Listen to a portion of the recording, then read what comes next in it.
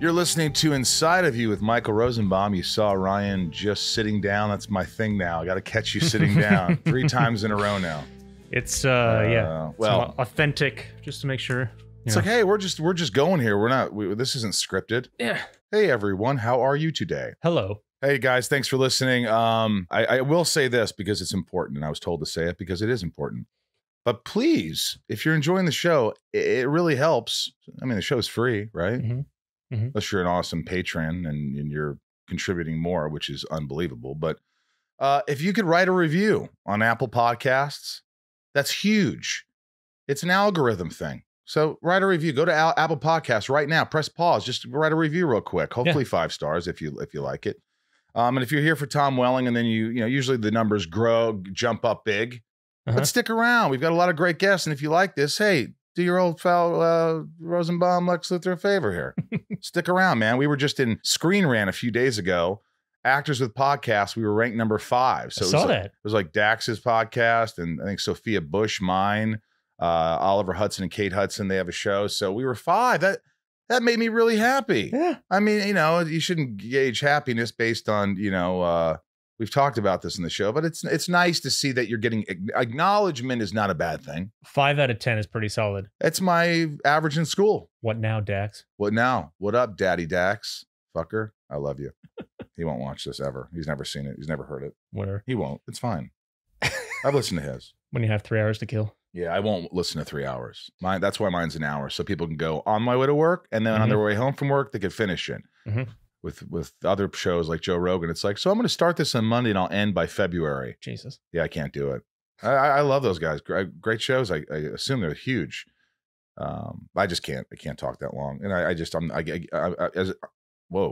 as uninteresting or interesting as I could be or am sometimes, which I don't believe I am, I get uninteresting really fast if I get tired. I'm like, oh, I got ADD. Look at that. Oh, I have a Lost Boys poster. Yeah, dude, you've had it forever. Why are you looking at it? Because I'm bored. That's why you're number 5, man. That's why I'm number 5, and I'm not number 1. Oh, if Ethan's listening, he's going, Ryan with the zinger, 2021 zinger. But go to Apple Podcasts, please. If you're listening there or have the app, stop what you're doing. Go support the show. It takes a couple of seconds. It really helps everything we're doing here. We also have a Stage It, Rob and I, my band Sunspin. I know if you're tired of hearing it, wait till the album comes out because I think you're going to love it. The website is up, sunspin.com. And you just go on the website, merch, and you can book the band and upcoming shows, which we have one January 30th, which is the last Saturday. Can I show this coaster? Oh, there's a coaster. It's a Sunspin coaster. Yeah. We're getting better ones, too. There's those, but we're getting like really cool granite ones or stone ones. Yeah. I like it, though. I collect coasters. I like it. Yeah. Well, I guess he's asking for one. I'll have to remember that. So if you want to follow us on the Sunspin handles, that's at Sunspin Band on all the socials. And what's the Inside of You handles, Ryan? They're at Inside of You Pod on Twitter. Inside of You Podcast on Instagram and Facebook. At Inside of You Podcast on Instagram and Facebook. YouTube.com/Inside of You with Michael Rosenbaum. Yes. And also you could follow me on stageit.com. That's where the shows, Sunspin. The more followers I get, it's great because then I could just message you and say, hey, we have a show, and you could be alerted. And Sunspin, we could use a hell of a lot more followers on those. Blow those suckers up on the handles. Let's get a big following for old Sunspin here. Just because I'm a little older doesn't mean I can't have a rock band. Live your dreams, folks. Live your dreams. I'm not in it to be a rock star. I'm in it to beat it to the ground. It beats the ground. You just got to do what you love. You got to do what you love. Also, why don't we do this? Why don't we take 15% off at the Inside of You online store? We got tumblers, new tumblers. We got hats and shirts and awesome coffee mugs that are running out. And we got some, there's some pictures, Lex Luthor pictures. We got lunch boxes now, Smallville lunch boxes. The code is, how about Happy New Year 21 for 15% off? Happy New Year 21 for 15% off everything at the online store. A big guest today. He's tall. He's like 6'4". You guys know him. He was Clark Kent. He was my buddy. We've become closer friends over the years. We go to conventions together. We do Smallville nights. Whenever conventions come, you'll have to visit us. It's a great evening. And you just edited this, Ryan. And what was your overall feeling? I liked it because And this is your third time with Tom Welling? Third time. I try to do one every year. I'd never really listened. Nope. Be honest. Yeah. You son of a bitch. Well, it was an old one. Of course. And now you could watch, you could listen, all that. And, you know, what I love about this is he has a secret that he tells today and pretty early in the episode. And I don't think it's out. So you're going to have to stick around. It's pretty funny. It's pretty funny. Also, he was in Africa, South Africa, doing a show. And boy, did that get bonkers. Gunfire and shit like that. But, you know, he moved away. He's taking care of his wife and the little man, Thompson, who I love. And I said wife, Jess. I love Jess. Jess, I love you. You're the meat and potatoes. You're the, without her, I think he'd be effed. Without a good woman next to us, as men, we're screwed. Where would we be? If we're single, we're probably screwed, really screwed. Mm-hmm. And if we have we don't have a good woman next to us, we could be even more screwed. In other words, you have to have a solid foundation. Yep. Which I don't know the answer. I don't know how to find that. Why don't we just say hell with it and let's get inside of Tom Welling. It's my point of view. You're listening to Inside of You with Michael Rosenbaum.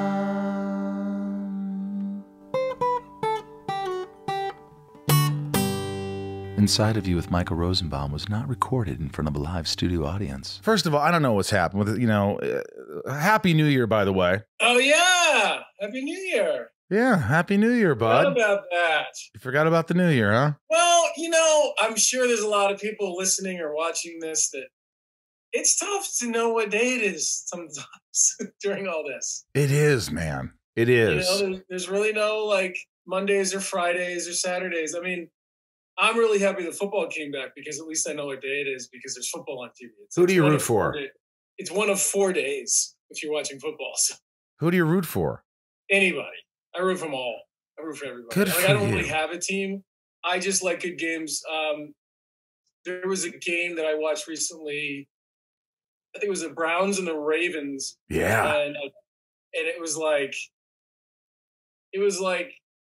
I don't know, 3 touchdowns and a field goal to win the game in the last 2 minutes. It was like, that was one of the best games. See, that's fun. That's fun to watch. During this whole time, with the COVID thing and all the shit that's going on, I had, look, everybody has their bad stuff. My mom got COVID. Oh, I didn't know that. Yeah, she got COVID. Right? Yeah, she's doing all right. Thank God. It was a little bit, because my mom's, I could be a hypochondriac sometimes, but, my mother, it's just like, Michael, I'm going to get a mammogram. I've talked about that. And I'm like, okay, that's what women do. I know, but what if I have cancer? I'm like, well, they'll treat it. This is, and I'm giving her advice and I don't take my own advice when I kind of like freak out about something. And they're like, well, that hasn't happened. Why are you worried about something that hasn't happened? But that's a story of my life. Do you do that? No, I think that, in the time that I've known you, there's got to be some trickle down emotionality there from the mother. Everything comes from the mother. I mean, mothers are very important. I see that in my own life with my own child. But I can see where. What are you talking about? What are you referring to? I want you to analyze me. What is it that you see that might have, as you call it, trickled down from my mother? I mean, I think you're a very well adjusted. You're one of the kindest people I know. I mean, as ADD and nuts as you can be at times, you're like the nicest person in the world. Like I know some other people who get all amped up in ADD and they're just like rude, and you're not. You're kind. You're a very kind person. In your soul, and at least you have that.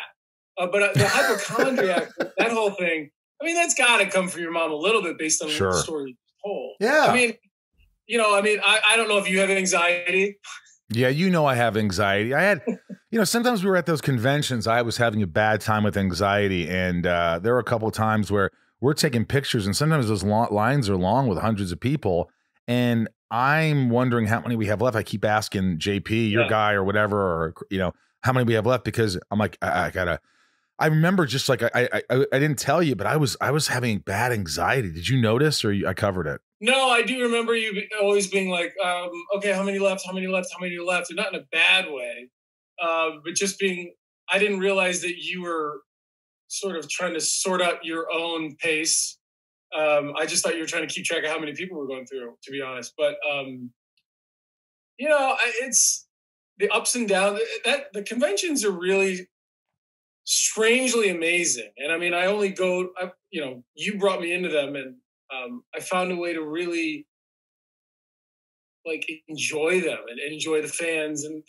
But the flip side is you're on like the whole time, and I'm not trying to complain anybody out there, but you want to be there for every single person who's there for you. Absolutely, yeah. And it's a lot of energy, and at the end of the day, it's great.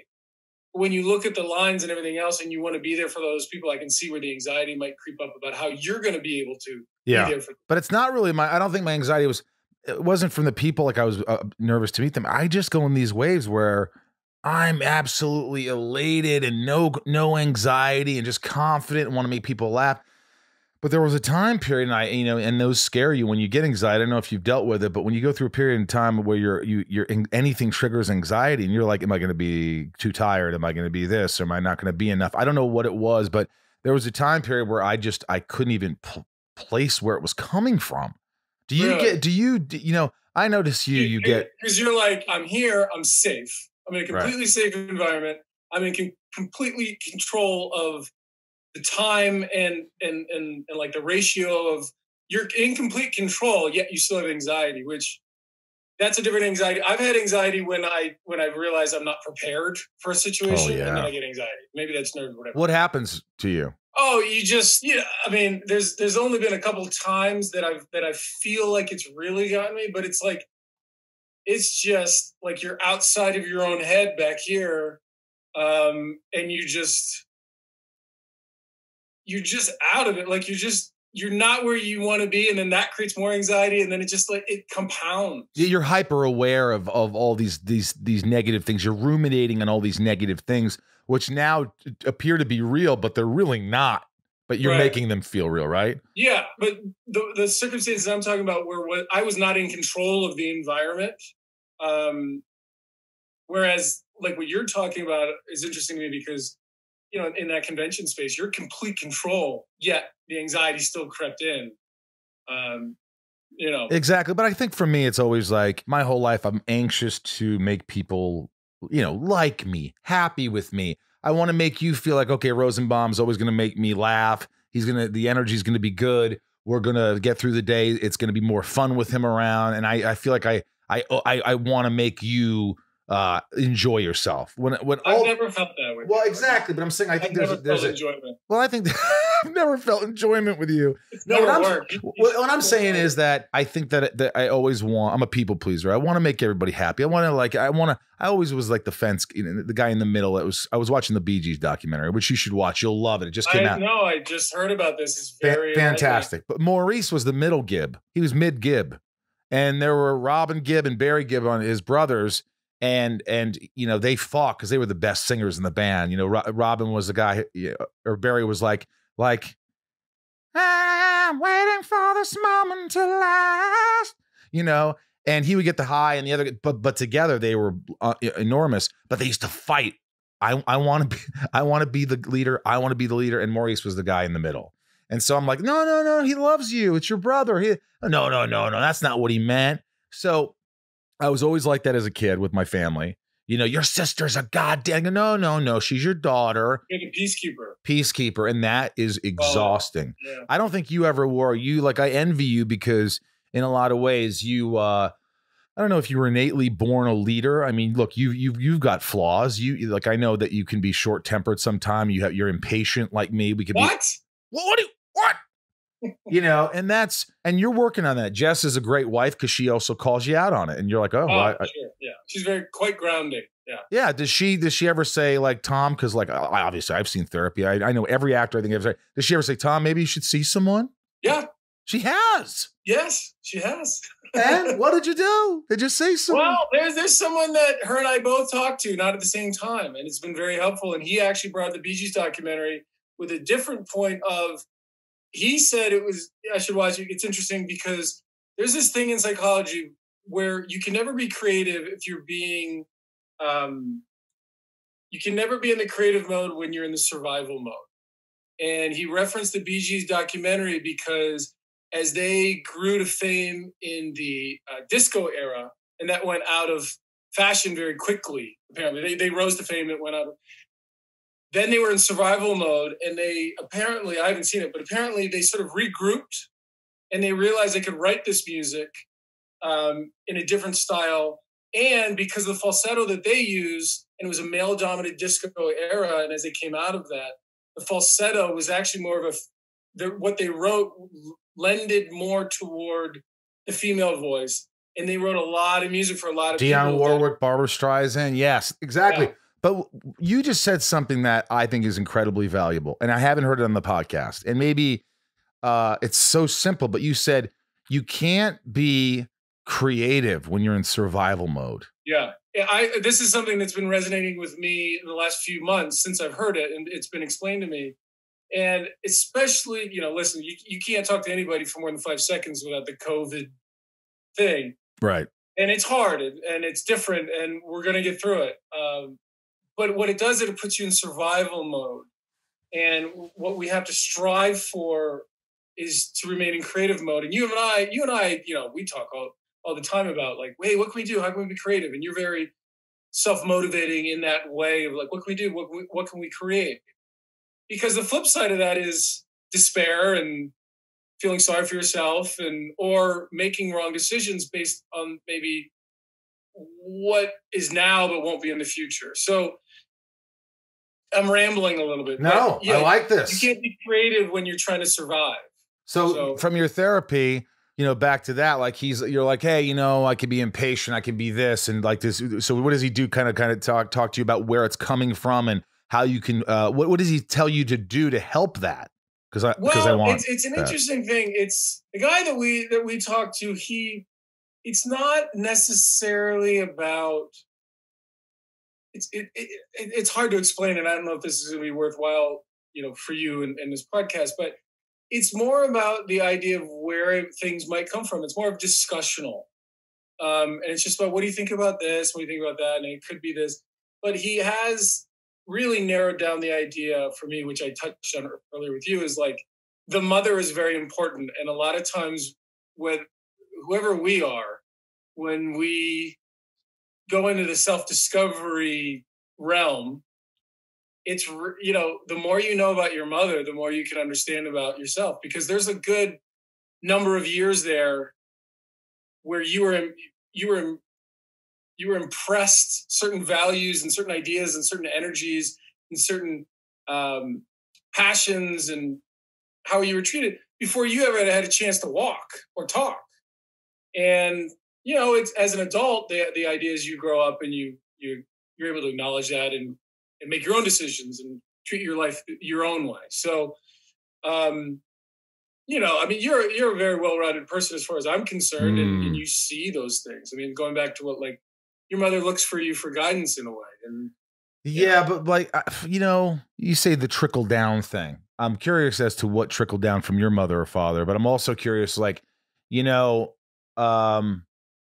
for me, I think I'm very good at making people feel like I have my shit together and I'm creative and I'm always confident. I'm always this. And what this podcast has done for me is it's allowed me to express insecurities and vulnerabilities that I normally wouldn't discuss with most people. And it also, in a way, it makes me feel like everything's okay. Like, you know what? You can go do this and you can fail and people are going to still love you. You can go do this and you can take a chance and it's going to be okay. You're not. It's almost like these little things that if you talk about them enough, then they almost get dissolved in a way. They almost dissolve when you have people out there listening going, I get that. I get being, I'm just trying to survive. And well, I'm not at my best when I'm trying to survive. So what am I trying? You just literally use the word survive. And listen, I'm not the all-knowing thing about this, but when you're trying to survive, it's a lonely journey. Mm-hmm. And what you're talking about, what I hear from you when I listen to your podcast, is the joy that I get out of listening is it makes me feel a little less alone, if that makes any sense, because other people are experiencing the same thing. And that's the survival creative thing. I mean, I read this thing about Kristen Bell the other day, which I know has been on your podcast. She's like, listen, I just got to a point where I wanted to be genuine and express these things. And she's found a way to get closer to herself and to the people around her by being genuine and exposing vulnerabilities, because we all have them. There's just this pretext of like we're supposed to be perfect because, you know, if you're looking to media as an example, well, you're gonna always be disappointed because that's what media's trying to do, is just show you the best or worst. Right. Somebody who I wanted to talk about today real quick. I don't know if you've seen the Matthew McConaughey book, Green Lights. No. I don't know him, but I read the book, and you should have him on your podcast because he's amazing. I'm gonna call him Matt. Based on journals he's had since he was, I don't know, 20. Is it called All Right, All Right, All Right? No, but he says that a little bit. But it's called Green Lights. Okay. And it's about making sure there's green lights, yellow lights, and red lights, and you try to create more green lights for yourself. But the idea of you're just trying to like create opportunities for yourself and bring people in as opposed to keeping people out. But one of the things when you talk about your anxiety and the people that I've seen speak to you is it makes me feel less alone. And especially these days where everybody feels isolated. We all felt isolated before in our own heads, in a sense. So. Well, you know, I think of you as someone who, again, I'm just not that guy. But when I feel like, you know, Tom doesn't need anything. Tom doesn't need anyone. He has his wife and he has his child. But before that, Tom just either you didn't let anybody into that because you are a private guy. And I appreciate you always to open up whatever you want to open up. And, you know, I'm always happy when you just talk to me. But ultimately, you know, you hold a lot in, I'm sure. But you go, you know, you're kind of like you do something, you go home, you don't need anybody. You don't need to be around a lot of people. And do you get lonely? Do you feel sometimes lonely even though you have a kid or child? Do you ever feel like I'm still alone in a way sometimes? I think there's been times, I think like when we were doing Smallville, there was a lot of loneliness because I didn't know how to navigate that. And maybe I kind of kept everybody away because I wanted to be alone because one, I didn't have any time alone during those years. And your ex wasn't that supportive, not to bring her up. I mean, like, I don't know how you go further than non-supportive, whatever that word is. I noticed that. I just always remember like, you know, a woman or a man they just need to support each other. And like, I mean, if you're in a relationship, you want support. And if you're single, I mean, like you have a great support system around you with your friends and your family, but support is very important. Yes. But I mean, I don't mind being by myself. I mean, everybody needs time to themselves. As you know, I just moved and got some more space up in Northern California. And at least for an hour a day, I go outside and I'm up in the hills and the mountains and by myself. And I don't see it as an act of meditation, but it probably is. It just gets me out. Yeah. It's my own thing.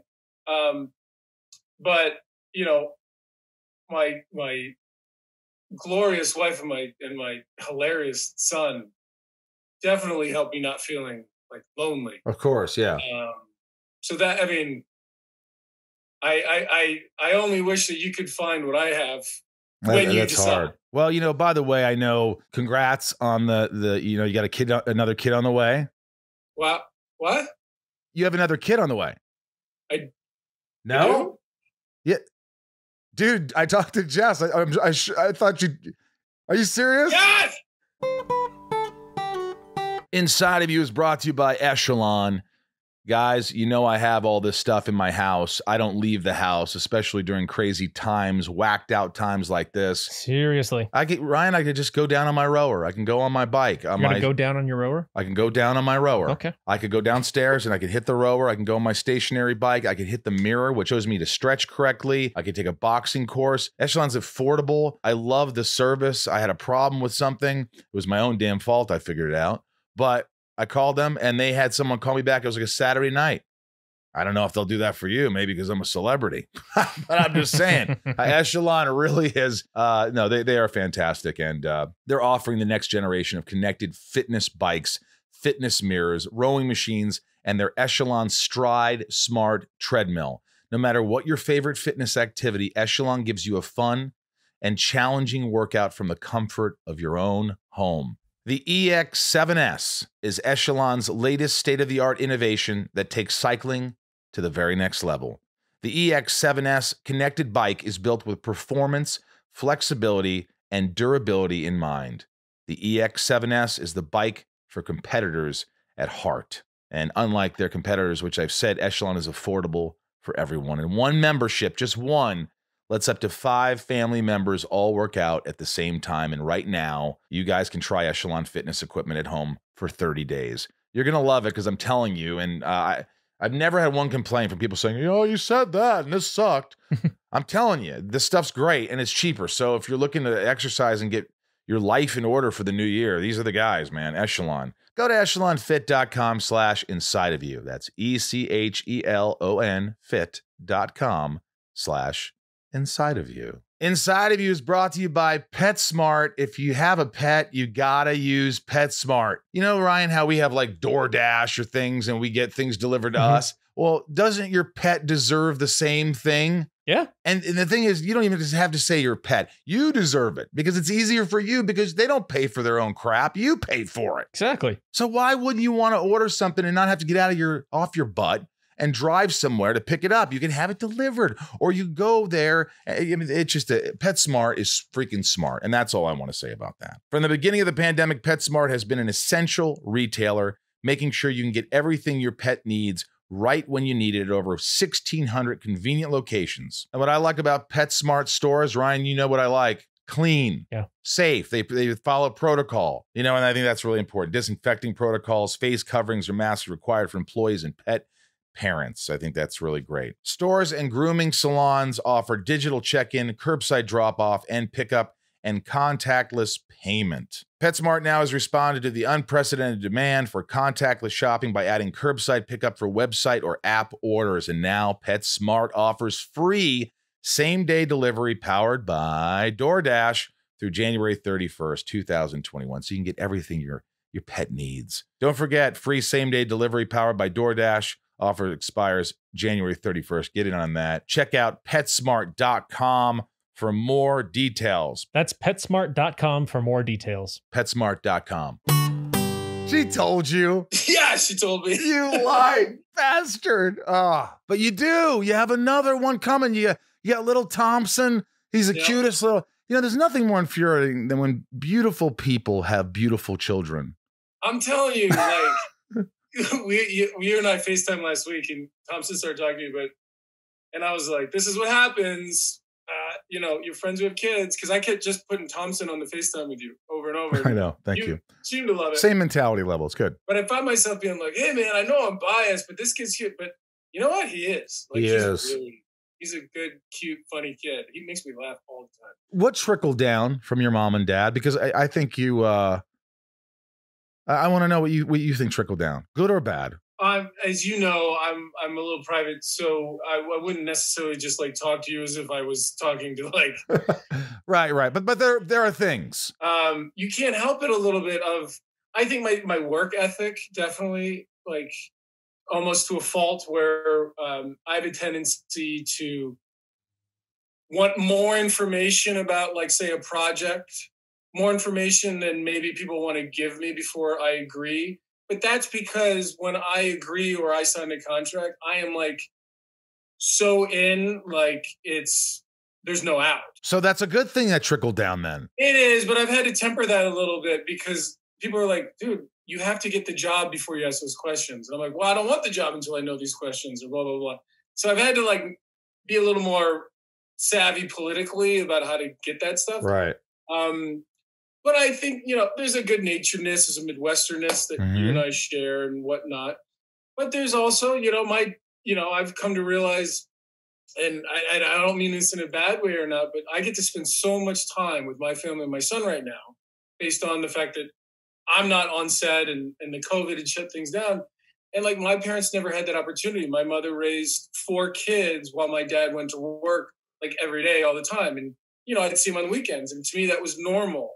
Now I'm looking back and there's a little bit like, oh, maybe I was missing my dad a little bit and I didn't realize it because it was just normal, you know, and I see that now as I look at my own son and where I want to be for him, because when hopefully I do go back to work, as you know, it's 3 months, 6 months, a year of limited access to your family. You know, even when you do come home from work, you're exhausted and there's no, like, it's hard to juggle. So I'm really enjoying this time that I have of just, like, spending time with my family right now, because I think things are going to really pick up. Oh yeah. Once everyone feels safe enough to do so. So subconsciously, you resent your father. That's. I'm Yeah.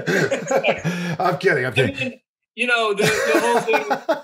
A couple months ago, the whole Tom Cruise thing about when he lost his cool on the set of Mission Impossible, and George Clooney said something where he was like, I don't have all the information, but maybe it's not the first time that Tom's had to deal with that. And Tom's argument is like, hey guys, we've been allowed to shoot under these certain circumstances, but we have to follow these rigid protocols. And if we don't, we're out of business. And a lot of people following our lead are going to be in trouble. So, that's where it's going to be going forward. Now, do you have to yell at people? I don't know. I wasn't there. But, that kind of stuff is going to continue. Yeah, I hear that. I mean, look, you get a little bit uncomfortable on set. Some things happen. There's this, I didn't actually hear Tom Cruise yell, but like, I can never lose my shit on somebody for that long as Christian Bale did. I mean, it would be more like, dude, shut the fuck up. Oh my God, Carl. I usually know all the guys' names, so it's kind of a joking way. Like, I'd be like, what the JD? Dude, I can barely remember my lines and you're fucking eating like a fucking cow. Shut the fuck up. If that got recorded, people might go, oh my God, he was a bit of an No, I'm kidding, but I'm not. And nobody sees Russ or JD on the other side of it laughing, being like, my bad. By the way, our good buddy Russ from Smallville, who I love dearly, big bearded guy, lovable every morning. Russ, Michael, how are you? I give him a big hug. He goes, all right. And he just passed away. And my shout out, he passed away a little while ago, but my heart goes out to his family. And I cried when he died. He was just a family member to me. I just remember seeing him every day. So again, when you're on set for as long as we are, they are family. And I know you remember them. And you just, as you get older, people, it's just life. It's just, they start dying. You hear about it. And there's certain people that affect you. And when you're on set, as long as we were, you know, like honestly, like God forbid something happened to Natalie, who was our makeup artist forever. I would lose my shit. Well, and it's funny because as I don't want to say analyze, but as you look at it, there's certain people that I think fit different roles for me. Like Russ was a very grounding. Yeah, he was a big guy, and but he was grounding. Like when you saw Russ, you felt safe. Like he was, you know what I mean? He was going to take care of you. He was going to take care of you, whatever you need, that kind of thing. And, when you saw Natalie, you were, maybe your depression lifted a little bit because of her light, and we had a really good, and JD, who was our camera operator, who just kept everything fun, but like was like the best camera operator in the world. Oh, came on set and like just did his job and was friendly. And I'd see him fuck up the smoke machine and just smoke everywhere, and he's wafting it everywhere. The thing goes, I go, Russ, what happened? He goes, well, the goddamn motor on this thing. I don't know. Well, he was in a funny situation where his job was the smoke. Everybody on set hated the smoke. Everybody, you were like, no smoke. So he was like, this is my job. And I go, Russ, do we have to have a smoke? He goes, not my call, Michael. Not my call.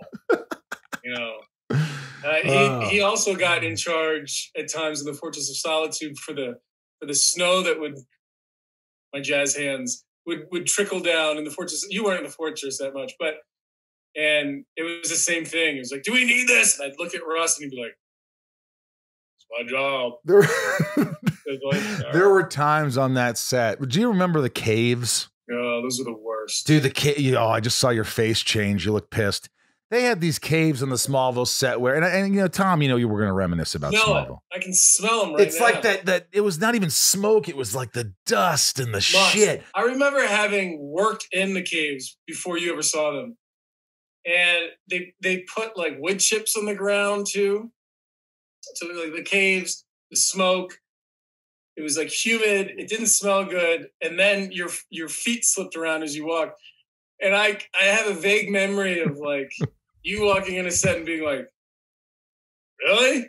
You've been in here? This is what you've been doing? Like in here? But it was exactly what Lex would have thought too. So it was like perfect. You always tell these stories and, maybe people have heard them before, but they always make me laugh when, for instance, I didn't always know what was going on. And I kind of like thought, because I remember this thing with Christopher Walken. He says, I don't read scripts because you're going to find out what happens when you watch the movie. And so we always played around with that. You read the scripts inside out, but like me, I remember you tell the story about me walking on set because there was a character Zod who was part of the, you know what? Tell the Zod story. I love hearing this. Well, the Zod story, I mean, that didn't take place in the caves, but we were outside and it still makes me laugh.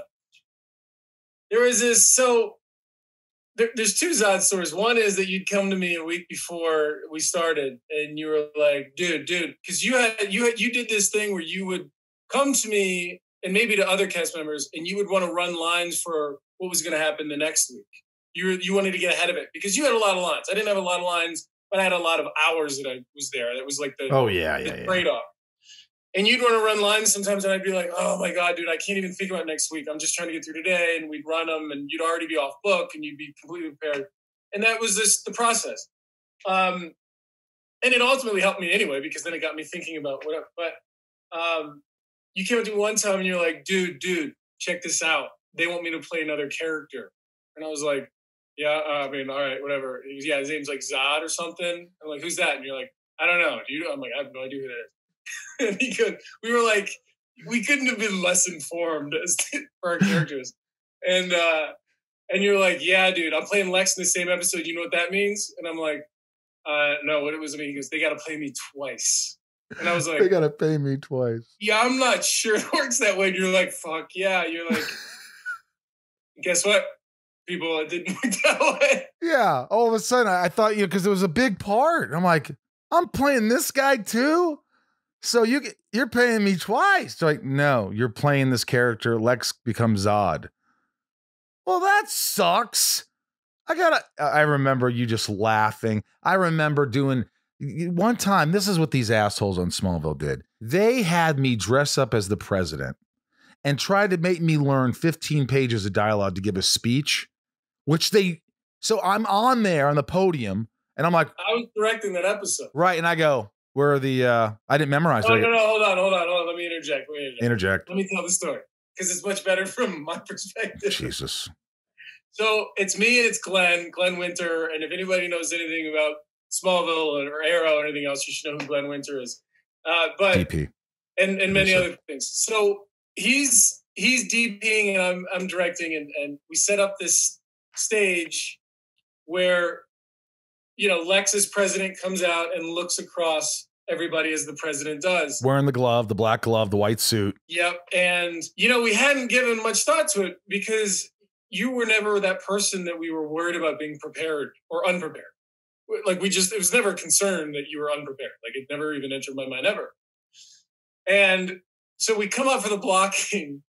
And you walk out on the podium. The blocking is just like when everybody hits their mark, so you get the lights right, and then everybody kind of goes away for 5-10 minutes, and then the next stage is we roll camera. So you come up for the blocking, and you're like, I'm not going to run the dialogue. There's so much dialogue, I'm not going to run it. And we're like, okay, and you're only standing there. So I'm like, Glenn, you good? He's like, yeah, he's lit good. He's good. All right, cool. Couple of tweaks, couple adjustments. And you're like, how much time till we shoot? Glenn was like, I don't know, 5 minutes, 10 minutes. Like, all right, so you leave. So then you're like, I don't want to do rehearsal. I just want to shoot.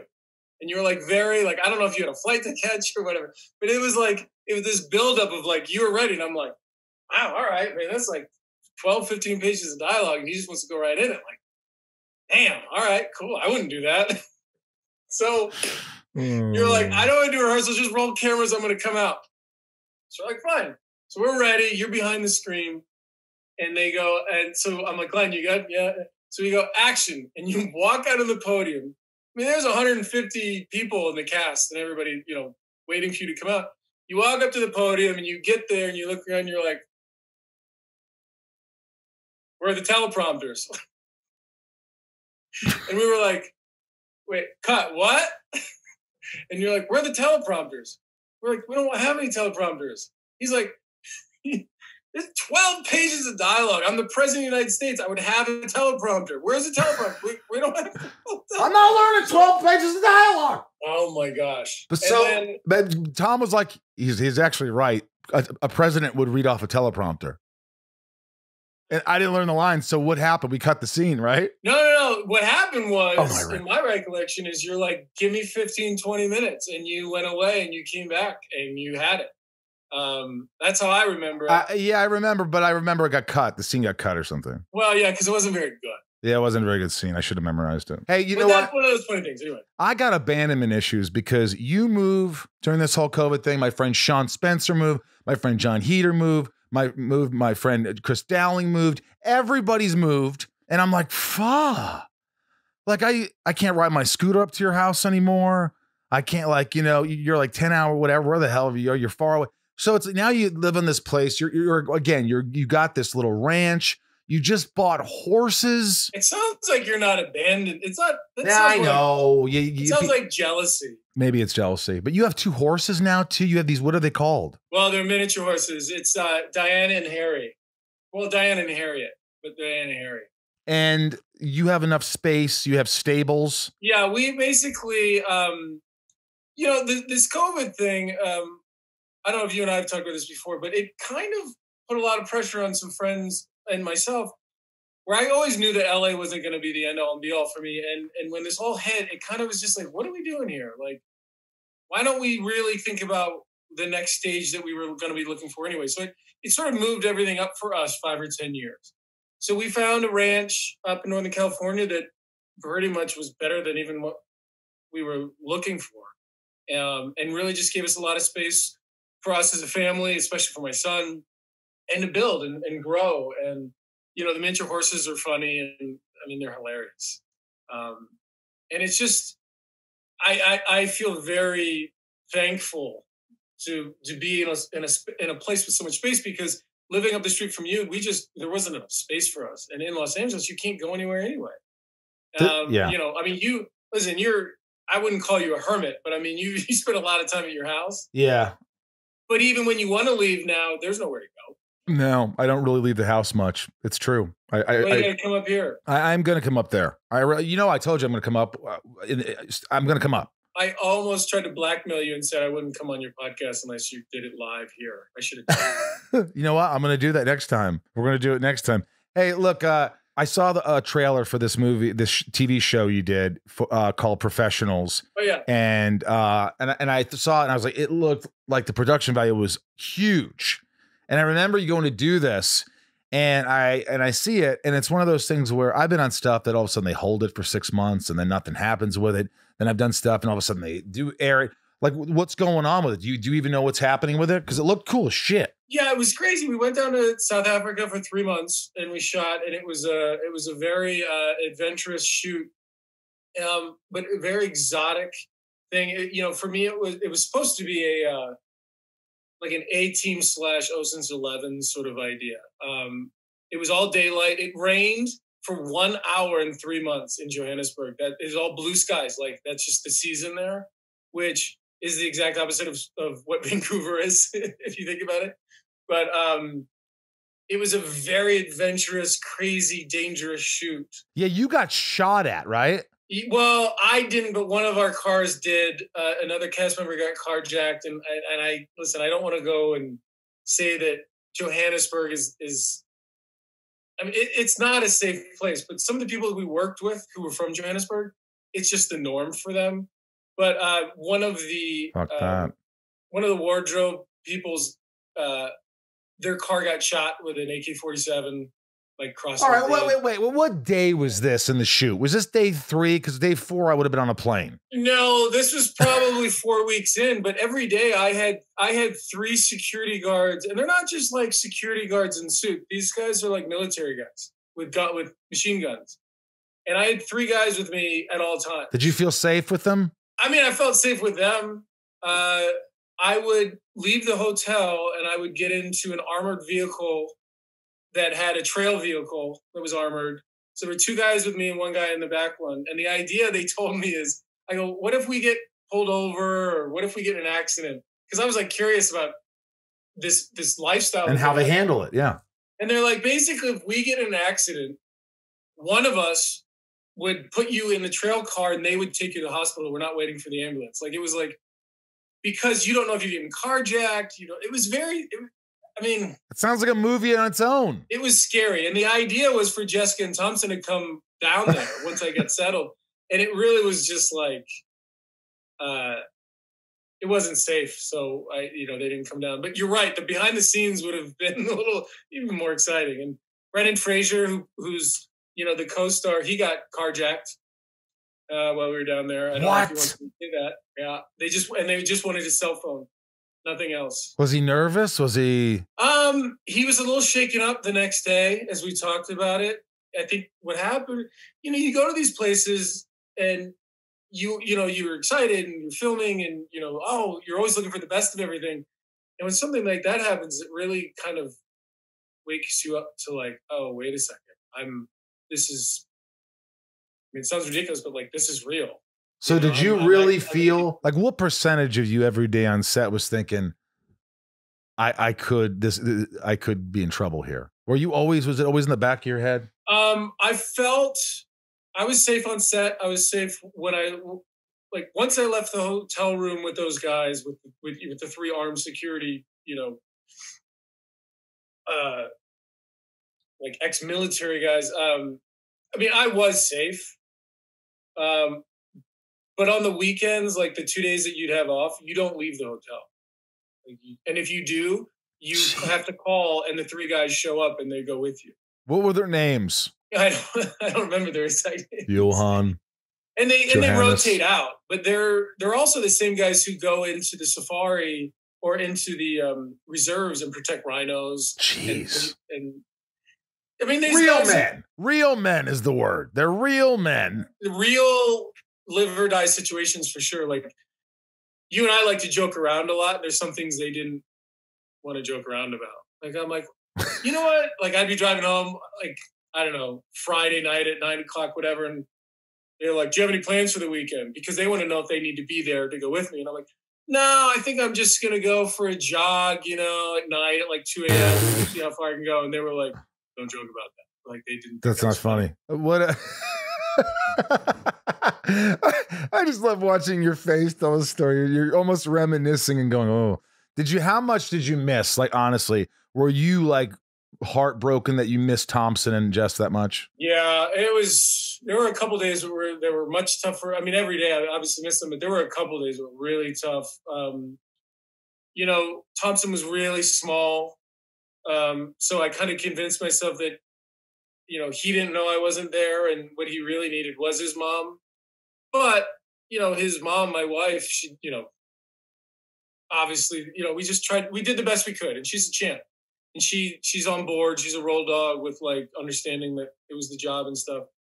But ultimately she was able to get out to New York and be with my sister and her husband and their family and my parents.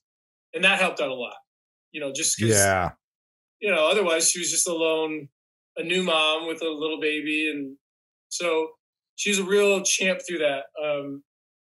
But yeah, I don't want to do that again. Inside of You is brought to you by Geico. What would you do without Geico? Well, you'd be uninsured. That would suck. Yeah, it would suck. I know friends that are uninsured.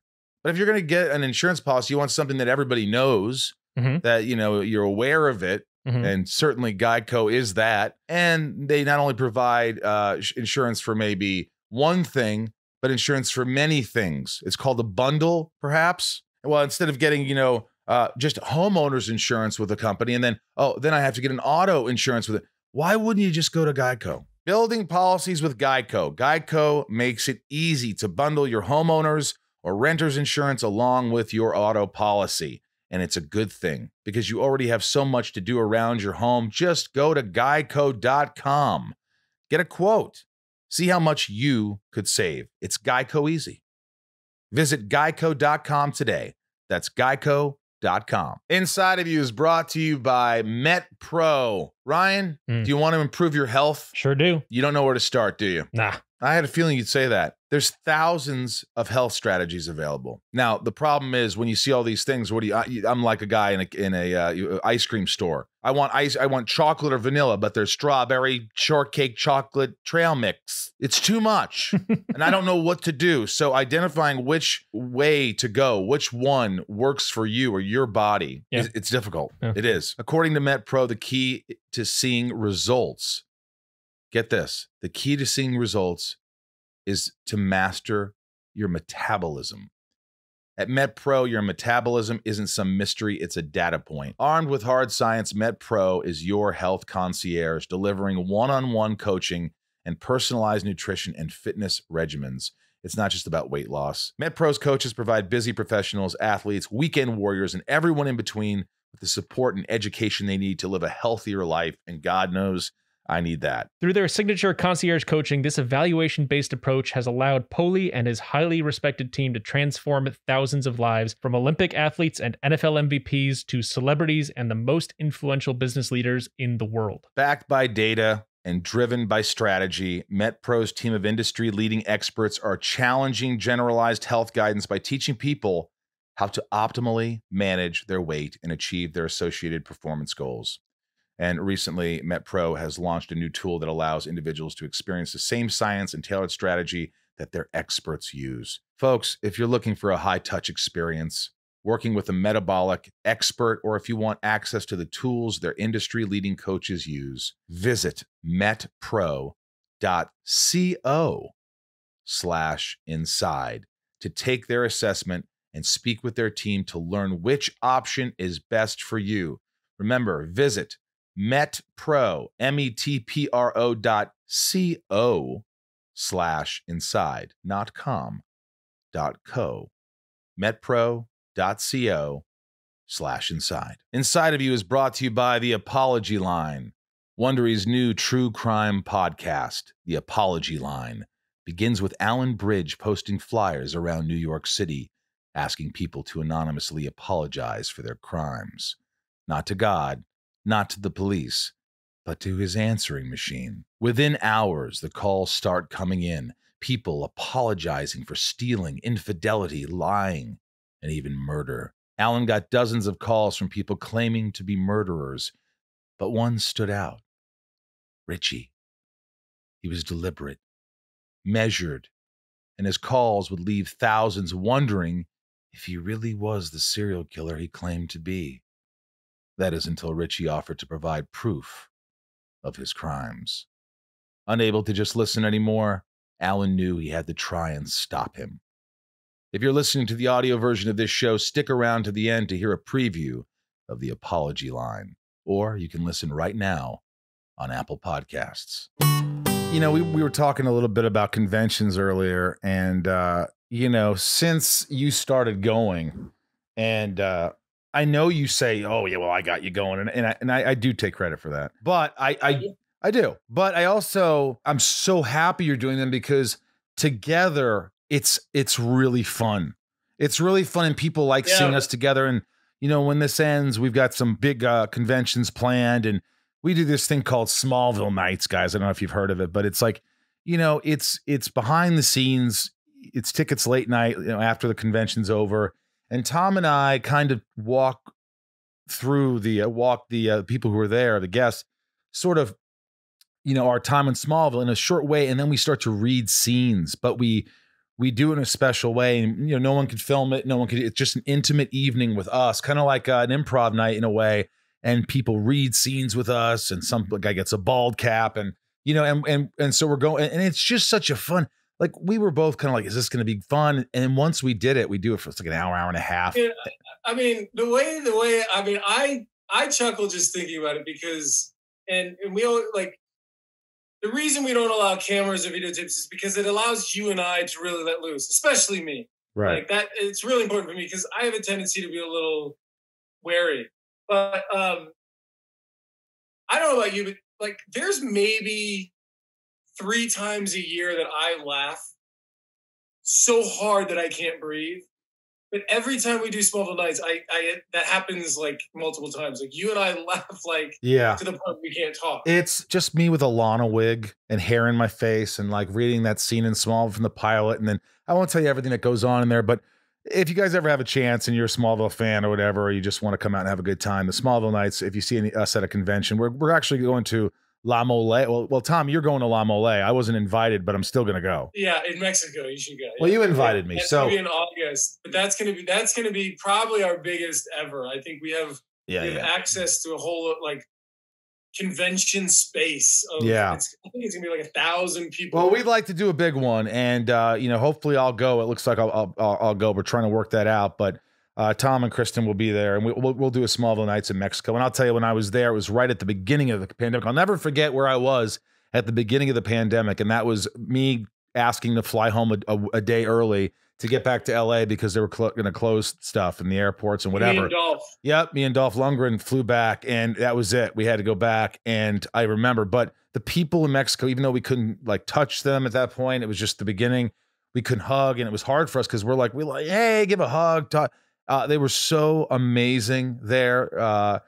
I just love the country. I love the people, and I would be happy as shit to go back. Yeah, I mean, all the conventions are fun. I'm not getting you wrong, but like that was such a big welcome. Like it was. Oh man, it felt so good. And it was scary because everybody knew. It was just it was like literally, if it was the weekend after, it wouldn't have happened because of COVID. Oh yeah, like literally, if it had been 1 week later, it wouldn't have happened. And thankfully, I don't know anyone who got sick there, so that was really cool. All right, this is Shit Talking. These are patrons of mine. They ask questions. If you want to join Patreon, I always message you right when you join, and it's a great fun group. It's patreon.com/inside, and it's brought to you by I'm just kidding. Michelle K. I would love to know if there are any good pranks Tom ever pulled on the Smallville cast or had pulled on him. Now, can you think of one that you haven't told? I just looked out the window. I'm like, what have I not told? I mean, we would always like be like poking at each other, but not ever at the sake of performance. I mean, there's the one. Well, we did have you dress up in the green screen skin tight leotard once. Oh God, I was so pissed. I was hanging like up there in this green leotard and a green screen blending in with the wall, and you're like, oh, just a little more. Can you make a face like this? I'm like, why would I do that? Why? And I'm doing all these stupid things, and they're just laughing their ass up behind the camera. I could have been home 2 hours ago, and they were just fucking with me. I think it was you one time. I had my trailer Glenn, again, because Glenn was in on the jokes. Glenn but I had a big trailer, whatever, and I thought it was you who one day I walk and the AD goes, "Oh, Michael, no, your trailer's over here," and I go, where?" And it was like this 3-banger, so three rooms in a row, like the size of like a small shitter, and I go, "Where?" He's like, "Oh, that's your trailer today." I'm like, "Why?" He's like, "Oh, I don't know. They just that's your trailer." I'm like, "What the fuck?" And I went upstairs to the production office. I go, "Bob," and he couldn't even get one line out. Instead of going, "Yeah," he immediately started laughing. He goes, "I go, you fuck." He goes, "I'm sorry, I couldn't even keep up. We're gonna try to keep that joke going for a while." I mean, it was the smallest trailer ever. I mean, I had my little gym in there, and I was trying to.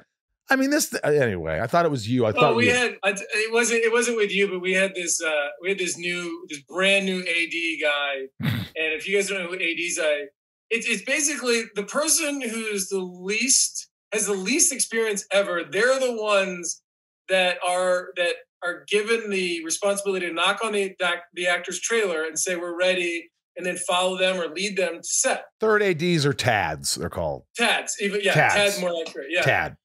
And we had this guy, and I think it was his second day, and I don't think you were part of this, but me and Steve Oben, the wardrobe guy, I'm like, "Steve, give me your radio." And by the way, you never give an actor a radio. Like that's just dude, I love it. You will get fired if you give an actor a radio because actors are not responsible. Yeah, because I'm the one. Hey, Tom, I'm the asshole who goes, everybody's going to take a 2-hour lunch today, so exactly. Enjoy that.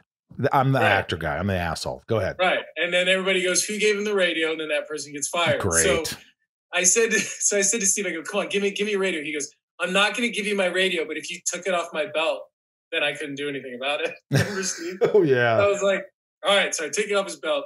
I think it was, maybe it was Jimmy, but anyway, I'm like, Jimmy, come in. And he's like, Jimmy here. I'm like, Jimmy, can you meet Tom Welling outside of his trailer? Yep, on the way. Jimmy's there. Jimmy, are you outside Tom's trailer? Yep, I'm right here. Tom's saying that you're not there.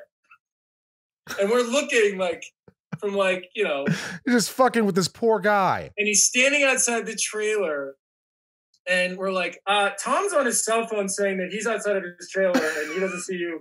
He's telling him to go home. And this poor kid is going, like, his physicality is like, just fuck. I'm in front of his trailer. And he's losing his mind. Oh, right? my God. And then finally, like, it ended up being like 15 people stepping out laughing. And the kid was like, but it was also sort of like a welcome to the... It's funny as long as he doesn't get fired. All right, here we go. Rapid fire. Leanne P. What's something that people don't know about Rosie? Leanne, what do you not know about me? Or they don't know, people don't know about me? I don't know. I mean, I think people know a lot of stuff about you. I think you... Well, this isn't very rapid fire, is it? Go ahead. Give it. Shoot it. Do it. I don't know. There's like an adventurous spirit about you that I don't think you follow enough physically out in the world. Like, I think you want to travel and I think you want to see the world. Like, but I don't see you like doing it. There's like a fear, isn't there? For some reason, like, I feel like... You don't like go on vacations. Like, you don't like go out and do things for yourself. You know what it is? I bet it has something. Do you ever see that commercial where this couple, they go to a castle and the guy's got explosive diarrhea and the tour guide or whatever is like, this castle once had 28 bathrooms. And the guy's like, if it only had one now. And I'm thinking I'm going to be uncomfortable. I got to wake up early to go look at shit. I want to sleep. I'm going to be a bummer for the other person. All these things come. It's always fear with me. You're right. You fucking know me. Sorry for the F-bomb. Dave P. Rapid fire. Do you feel closure on your Smallville character after the return of the Infinite Earths crossover? I felt closure on my character when we finished Smallville. I thought the Infinite opportunity was just icing on the cake. Good answer. Yeah. Nico P, does it still irk you when people refer to you as Superman instead of Clark Kent? It used to, not so much anymore. Jack Slater. By the way, poor me. Right? Yeah, poor you. Hey, Superman! Now I'm like, I've been called worse. That's sort of my comeback. Oh, yeah, you have been. Jack S, if you didn't become an actor, what do you think you'd be doing? Let me see if I can guess this. If you didn't become an actor, part of me wanted to say teacher, but I don't know. Nah.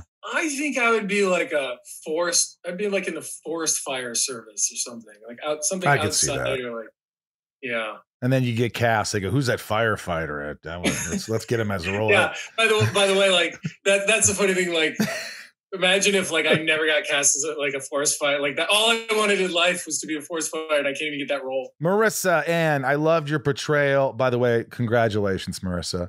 Just say congratulations, Marissa. Congratulations. Marissa. She's graduating. She's awesome. Oh, I loved your portrayal of Kane on Lucifer. What were some of your favorite moments working on the show and with the cast? Well, all of them actually, but it was really fun when I got to work with Tom and Lauren together because their back and forth was so great and they were so welcoming to allow me to be a part of it. They were just, they're extremely prepared. But at the same time, they want to have fun with what they're doing and get it done at the same time, which reminded me of kind of what we did in a way of Smallville. But what a warm cast. I mean, I had never really been on a show where I was like the guy who was going to be there every couple episodes. And they were just like, hey man, what's up? Like, let's go. Do you have their phone numbers? Do you talk to them ever? Yeah. Lauren and my wife have become great friends. And then Tom's a great dude and he's always there.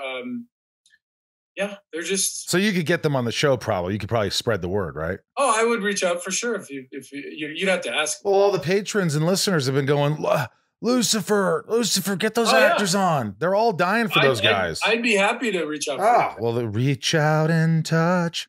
Claudine Newman. You and Lauren would get along great, especially. Well, tell her that. That'd be awesome. Claudine N., what has been your proudest moment as a father so far? I mean, every second, especially when he runs and puts his arms out and says, Dada. It's every second. I mean, I was thinking the other day that we were going to do this podcast, and like, you don't know until you have a child, and people who have children know this, and someone like you who doesn't has to listen to people say this. But, you know, it's amazing. There's nothing like it. That's all you can say. Ryan, do you want to be a father? Yeah, I do. Tom, what would you give advice to Ryan or anybody out there about being a father? What's the one thing you got to let go, or one thing you really need to know now that you're a father in the moment? Well, there's a funny thing where when we realized that we were pregnant, and one of my good friends said, ha, ha, ha, ha, and I was like, why are you laughing? And he's like, it's not about you anymore. And I was like, yeah, I know that. Like, I know it's not about me. But then when the baby arrives, it still took a couple months for me to, like, there's a whole nother phase of like, oh, I see it. Like, nothing is about me anymore. Like that, like you're a part of it, but it's a whole nother like thing in your body that you feel. But it's the most rewarding thing you can ever do in the same breath. You know, I will say this, and I have no resentment or regrets, or life, deals the cards, and you take them, and you could respond or react how you want. You could blame. You could do this. I love my mother. I love my father. I've talked about that, but I think that was a problem. My mom got pregnant so early, and she was so young, and she hadn't got to do. She didn't do the thing she wanted to do right away. And I think that she, even though she loved us and did the best she could, so I don't blame her, she still wanted to be the center of attention. And that, I think that affected us greatly, or it certainly affected us a lot, because you have to let go of that. You have to, as a father, if I ever have a child, you have to be like, you cannot be selfish. The kid comes first, period. There's a term called a wonderful burden that could have been the case. And I think parents, like, that could happen to anybody where like you have a child and it could be a wonderful burden, like because of your situation, or, maybe your mom was juggling so many things at that time. Man, I mean, listen, this is like, just kidding. You go down this road forever, but I think that's, yeah. I mean, your mom, from your stories you tell me, I mean, your mom likes to be, Yeah, well, look, and so do I. So I get that it trickled down. I have to be the center of attention, but I'm saying, you know what I'm saying? I'm saying, fuck it. Kelly, ask 2 questions, then we're done, buddy. You're out of it. Kelly S., after 20 years of bromance with Michael, have you ever had a fight? No. Remember that there was just that one time where I got mad, but you were just joking when I was directing an episode? Oh, but that's not a fight. Yeah, that was just you fucking with me. No, we don't really fight. We the thing is like, sometimes he'll tell me, it's like, dude, blah, blah, blah, this is what has to get done. I'm like, oh. Or I'll go, dude, just remember. I guess, you're right. Let's go. We do that. There's very few people in my life, I don't know about you, that I have the relationship with you where I don't have to question your motives. No. Like, I've never had to question them. And I don't know how we ever really established that. We just, like, I can't imagine, like, we've been at conventions where, like, we're both going in different directions and one needs something. It's like, okay, let's go. That's it. It's like Michael Jordan and Scottie Pippen, and I don't know who's who, but it's just like, I'm in. Like, we already know. Like, we're teammates. Like, that's it. We're friends. Yeah, I agree 100%. And I have to say, it's like, I wouldn't say, I have close friends, but if someone needs me, or I remember when you went to the hospital, I didn't think about, should I go? It was just, there's certain people where I'm like, I'm going to the hospital right now. Right. You know what I mean? There's like, that's how it's going to be. And that was a while ago. So don't think he just went to the fucking hospital. What happened? What happened? Little Lisa, last one. What's in your bucket list for 2021? I mean, I want to continue growing my family, but I want to get back to work, man. Like, it's in a situation where I feel like where everyone's safe. I want to work. I'm reading a lot of scripts. I have a lot of opportunities out there that more than I've probably ever had before. It's just a matter of figuring out which one is a safe environment and a safe place, because we're all trying to do that in our own lives as well. Can we try to do something together? I know we've talked about it. We could do something just creatively and not worry about whether it's a huge success. We could just do it to have fun. And if it's successful, great. I think we should definitely, there's certain people in my life where I'm like, I just want to do something with them. Well, I mean, I think we briefly talked about this a couple months ago, but let's come on up here where I am, where we can just shoot on my property and we can climb mountains and like do something fun. Exactly. Like, I don't think you need a permit to film on your own property. We'll no. Do you? Maybe insurance. By the way, Jordan Jonas, the winner of season Alone season 6. Remember, he's a buddy now, and he's going to take us because he won. He knows how to survival skills. So you're going to go with me. Padalecki's going to go. Chris Daughtry, name dropping, and a couple of my friends who are just been my friends for life who are not in the industry, like Lally and maybe my friend Ballard. And you think my gas is bad? I can just picture Jared carrying Lally up the mountain or something. He'll carry me. I'm telling you. I'm so scared of, like, after this, you're gonna be like, Rosenbaum is just such an idiot. I always have this fear that I'm just gonna, like, you guys are lighting fires and I'm like sneaking in a lighter and like, and like you guys are frying fish and I've got like fish sticks from like more, Gordon's fish sticks. And like, I can't do anything. And I'm just that's why we have to do it. That's why we have to do it. Survival. Remember, you can't be creative if you're in survival mode, guys. You can't be in creative mode if you're in survival mode. I hope, it's just something to when you think about it, you can feel it. And you can, like, I don't know, when I feel like I'm in survival mode, I'm like, even like, how can I be creative in my survival mode somehow? Or how can I just step back for a second and look at options? Because in survival mode, you have a tendency to get, narrow-minded and lose foresight. But if you have the ability to just kind of step back for a second, I mean, you're really good at this. I've seen you do this, and just sort of seeing the big picture. Yeah. Well, dude, look, man, I love you like a brother, and you've always been so supportive, man. You wear my Left and Laurel hat. You listen to the album. I remember going, oh my God, I sold 20 things. The band we sold, and I'm like, oh, it's all from Welling Bottom. I love those hats. They fit my head. Inside of You online store. Well, I will send you more stuff, man. I always send you shit. Yeah, you know what I really love is when you ride up to what used to be my house in those scooters, those badass scooters you have. What is the fat ones, the fat scooters? Fat scooters, yeah. Yeah, those are dope.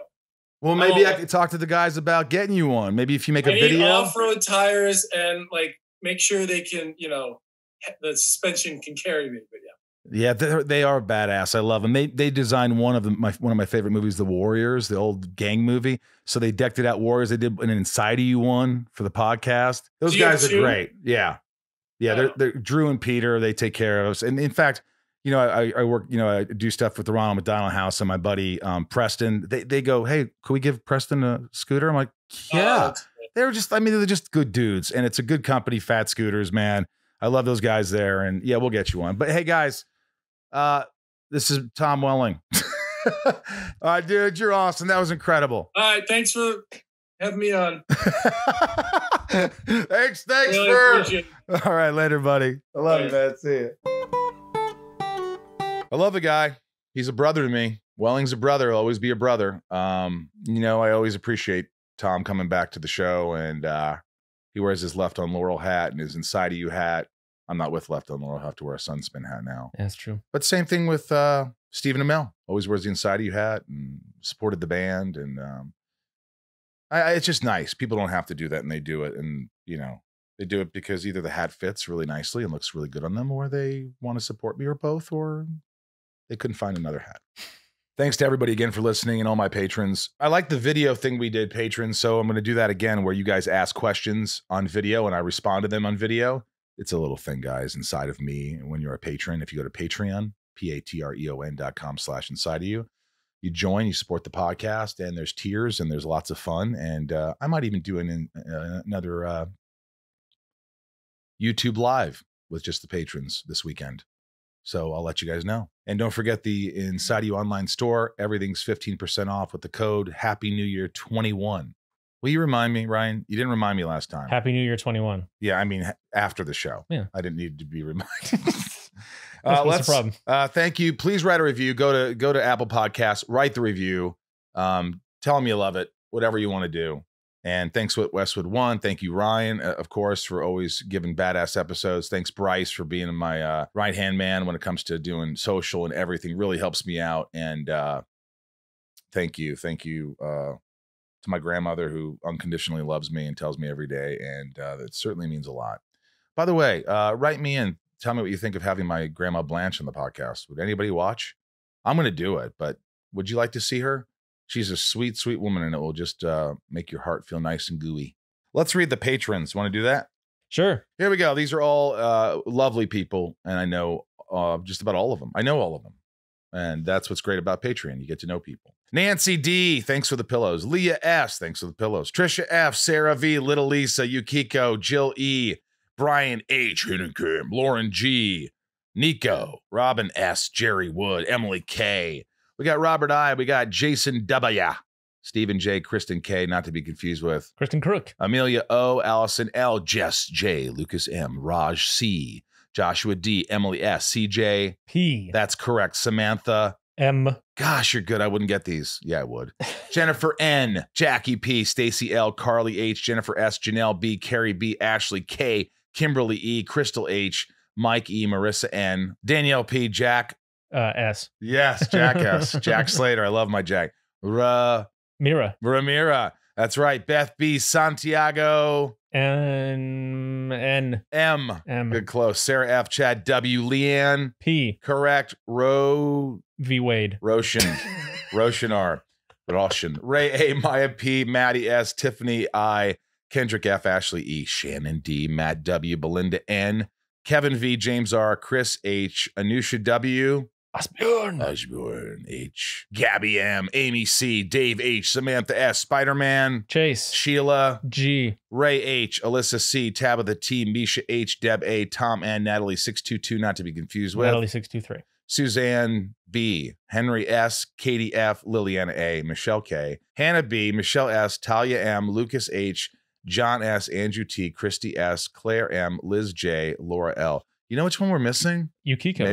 No, we got Yukiko, but I think maybe someone left the Patreon. Could break my heart. Oh no. Tabitha 272, not to be confused with Tabitha 273. Well, Tabitha, thank you for all your support. If you're not here with us, I just would like to give a special shout out to you. And the winners of the last Stage It, we got Ray. Ray, I love you. It was so great talking to you in Australia. Gracie, I love you, and thanks for supporting. We do these stages, folks, and they you win prizes and there's Zooms, and Gracie won the early show, and Ray Harada won the other show. Great prizes and new Sunspin pictures, and it means a lot to me that you guys keep coming. I want to do these shows forever. I almost want to just do it's weird. I kind of want to just do the podcast and Patreon and do my music and stage it, and it'd be nice. I mean, it's a blessing to be able to do all these things. I love you guys. Thank you for allowing me to be inside of you from my house in undisclosed location. Yeah, in the hills. Ryan, thank you. Thank you. Let's wave goodbye. Bye. See you guys. Thank you.